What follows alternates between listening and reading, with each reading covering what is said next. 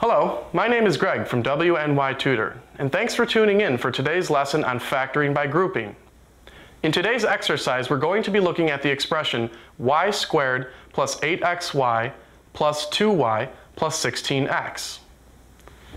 Now, when you're factoring by grouping, the first thing that you want to do is to group terms with common factors. So take a look at the second term and the fourth term. And you should notice that they both have an x in common.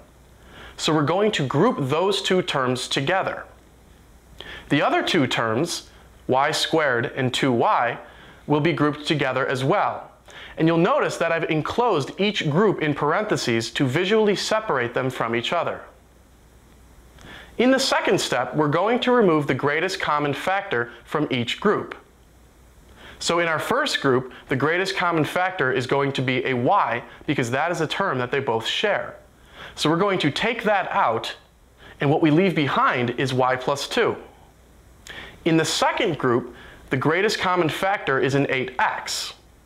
So we're going to take out an 8x, and what is left behind is also a y plus 2.